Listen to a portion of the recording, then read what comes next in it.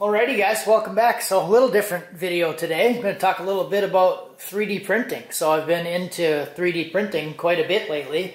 As some of you remember, a while back, longer than I'd like to admit, a subscriber sent me a 3D printer. The Kevman 11 sent me a 3D printer, and I wasn't using it at the time. My father-in-law was actively 3D printing at the time, so I let him borrow it and he made some stuff for the kids with it, and then it just kind of sat there for a while. So the kids and I have been thinking about getting back into the 3D printing. We know we had it, so we went over there for Christmas and then picked it up and brought it home with us. My son has been really into robotics lately and stuff through school, so he wants to be able to build things with the 3D printer to use to build robots and Legos and all kinds of stuff. So fast forward a few weeks, I've been 3D printing like a madman. I almost need a second printer just to keep up with the demand for the kids. So our journey started off like I'm sure most people's do, by leveling the bed, printing a bunch of random gadgets from thingiverse.com, leveling the bed, articulated animals, leveling the bed again so we could level the bed again. And by the time we got to the Sloth-Topus, I really started to think to myself, this is cool, but I'd like to find something practical that I can do with this, or be able to create things that are actually useful instead of just messing around. So I started looking for different puzzles and game ideas. My daughter likes chess, so we decided to print a chess game for her. So that's what this is here. All the chess pieces, all the board pieces are individual squares and they link together like puzzles. And then we have some of the black pieces here. My son found some Lego pieces that he wanted. He wanted this backhoe bucket, so we printed that. And he also wanted these Lego tank track gears. But these are the gears that we printed off Thingiverse. These are half gears, and they're actually supposed to be glued together like this. And then the issue that we had with these was that the holes were too small, so we ended up having to file the holes out and make them a little bit bigger. So as we were going through all this stuff, the next part couldn't have come at a better time. Dale Follett from Twisted Builds made a post on his Facebook about moving from Fusion 360 to a program called FreeCAD.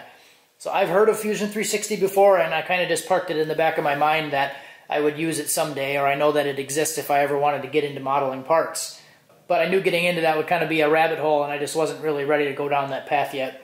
So not wanting to limit myself to just printing bendy slugs and lizards, I decided to actually spend some time and mess around with FreeCAD and see if I could make some parts. So I don't really know the whole history of FreeCAD, but it sounds like it had some limitations before where people would gravitate towards Fusion 360 and other programs.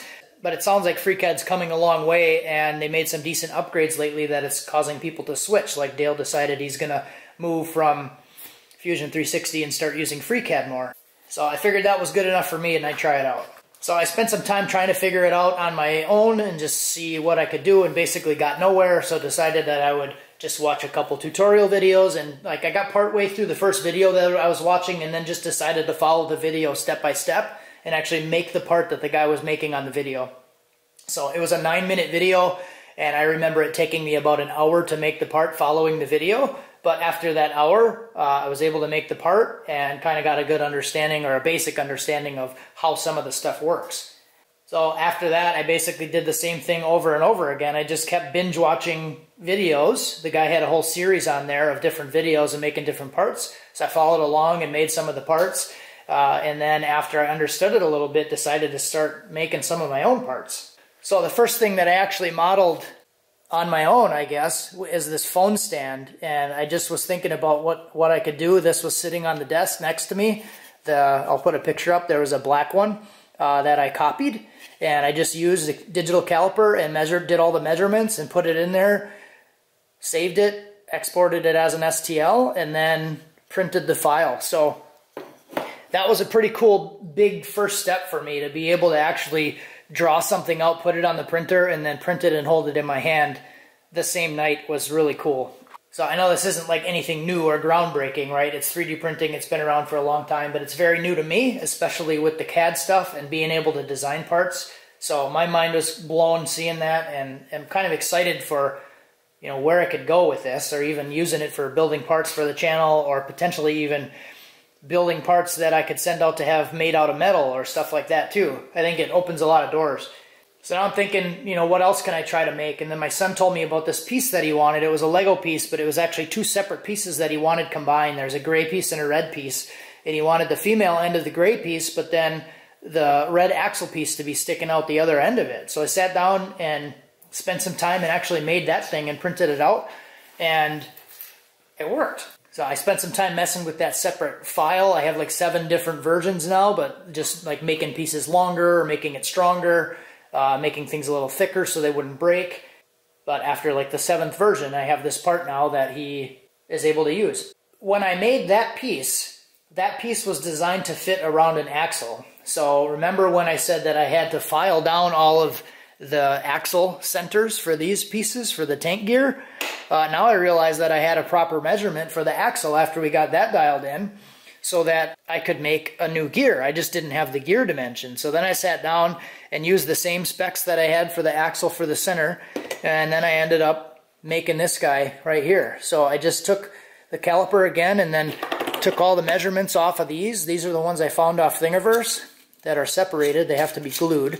So I wanted to make a one-piece gear that had the proper size center that I was able to use.